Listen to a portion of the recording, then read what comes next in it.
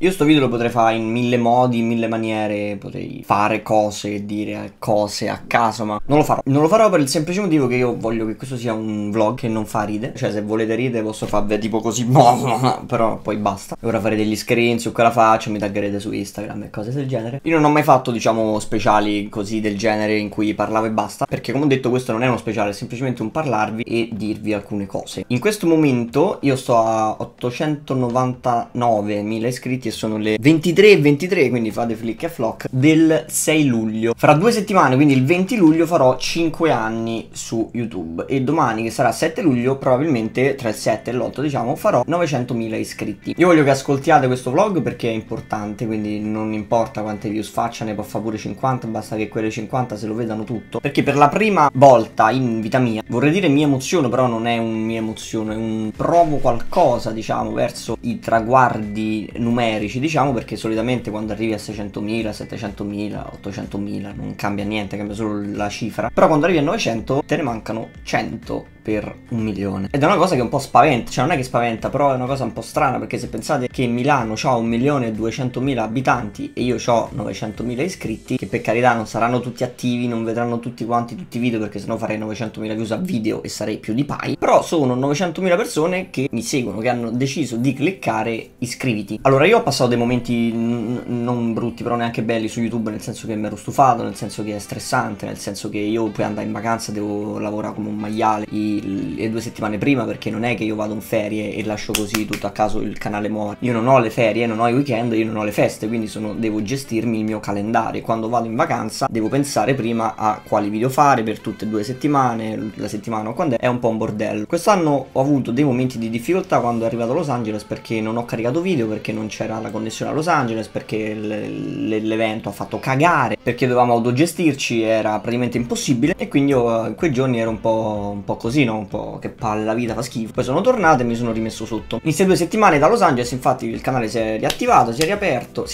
diciamo, è tornato come prima, ho cominciato a fare le views, poi ogni tanto ci pensa YouTube a abbassatele, perché te le devi abbassare, perché sennò non si spiega come sia possibile che un video la settimana prima fa 170.000 views e la settimana dopo lo stesso video ne fa 70.000. Il fatto è che, come ho detto, per la prima volta mi sento bene su YouTube, nel senso che sto raggiungendo un traguardo importante, sto raggiungendo un traguardo di 900.000 persone che mi seguono, e io non me ne rendo conto di quante so, perché quando io parlo alla telecamera, sto a parlare alla telecamera, poi quando metto schiacci online, questo vale per tutti gli youtuber, poi non so per gli altri come la vivono, poi automaticamente lo vedono 900.000 persone, quindi come, cioè 900.000 no, però 200.000, 300.000, quante cazzarola vi pare. Mi sono fermato un po' a pensare sti giorni a questo traguardo e mi sono sentito bene. Sinceramente a me non è mai importato di piacere a tutti, anzi all'inizio io non volevo piacere a nessuno, per il semplice motivo che non mi è mai piaciuto il commerciale, cose del genere. Cioè io faccio cose non troppo commerciali, nel senso, ok, faccio code, ok, faccio i vlog, cose del genere, però cerco sempre di mantenere lo stile mio, il mio stile, che ne so, quello un po' cazzarone, un po' incazzato. Quindi mantenendo sto stile alla fine sono riuscito a raggiungere tante persone, a quanto pare, che si divertono a guardare i miei video. Sono felice per questa cosa e volevo semplicemente dirvi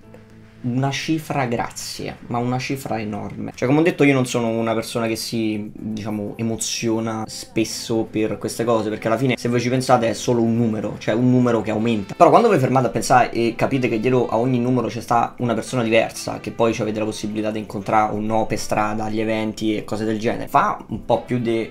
oh mio Dio, capito? A cuore aperto voglio dirvi grazie, perché c'è chi mi segue da 5 anni, c'è chi mi segue da 2 giorni, c'è chi mi seguirà da sto video in poi, c'è chi si disiscriverà da sto video in poi. Il giorno in cui arriverà il momento in cui io dirò basta, io vi sarò grato per tutta la vita per quello che mi avete dato, perché senza di voi probabilmente non sarei nulla. Io sono consapevole del fatto che non bisogna mai dire grazie per queste cose, perché qua se io ottengo una cosa, ok, è merito anche di chi mi segue, però è a metà e metà, perché se io non fossi così nessuno mi seguirebbe, magari non mi seguirebbe meno gente, mi seguirebbe più gente, non lo so. Cioè, secondo me dovremmo ringraziarci a vicenda. Cioè, non è una leccata de culo, capito? Non vi sto a leccare il culo, semplicemente un grazie a cuore aperto, perché per la prima volta mi emoziono, anche se non si vede la faccia, però so pure le 11:30 di notte. Oltre a voi vorrei ringraziare anche altre persone, cioè tutti, cioè voi pensate che tra di noi ci sia dell'astio, che tra di noi ci sia dell'odio, però nessuno odia nessuno su YouTube. Cioè, ovviamente ci sta io che mi sta sul cazzo qualcuno, ma è ovvio, come nella vita, cioè quando incontri uno che è palesemente un idiota, te sta testa sul cavo. Io non posso non ringraziare quelli che stanno nel clan con me, compreso Sasha pure che è nei mails. È inutile che voi diciate che ci sono le guerre fra bande di YouTube. Ovviamente ci si sente di meno rispetto agli anni precedenti, però il rapporto umano è sempre quello. Però ovviamente sento di più quelli di Me la godo perché fanno parte del mio gruppo, e quindi diciamo che vorrei ringraziare soprattutto loro, perché so 5 anni che alla fine facciamo le cose insieme, che ci facciamo i viaggi, che ci supportiamo, che facciamo i video insieme, che passiamo momenti brutti. Non potete capire quanti momenti brutti ho passato su YouTube, che non lo do mai a vedere, però è così. E a me mi fa ancora ridere quando la gente mi ferma per strada, perché fa ridere, cioè io mi fermo sempre, a scherzare con chi mi ferma per strada, perché è divertente, perché è stupida come cosa, non mi rendo conto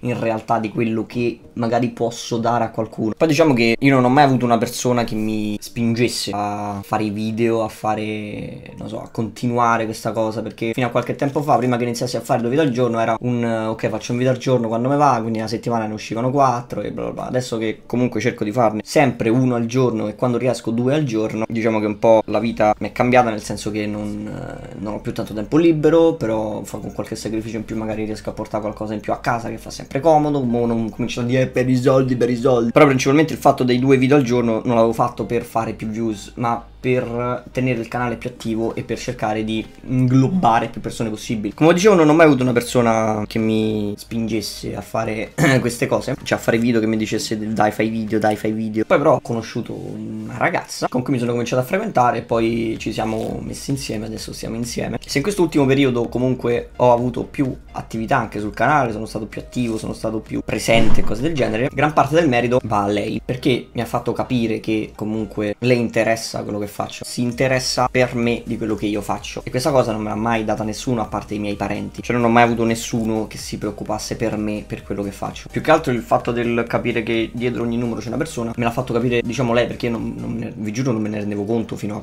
poco tempo fa, cioè non me ne rendevo conto pensandoci. Volevo appunto ringraziare lei, volevo ringraziare tutti i miei amici, i parenti, vabbè, i parenti perché fanno il ruolo dei parenti. Volevo ringraziare voi. Io spero che su YouTube voi vi divertiate. Guardate solo quello che vi piace, non guardate quello che non vi piace, perché sennò vi rompete le palle. Cioè io mi ero rotto le palle perché guardavo troppo gli altri, voi guardate solo voi stessi. Poi da settembre probabilmente, non so parlare, ci sarà una grande novità. Pace amore, mi raccomando. Mazza che cuore brutto, eccolo, così è più decente. Mi raccomando, divertitevi, grazie mille di nuovo. Niente, verso il 1.000.000.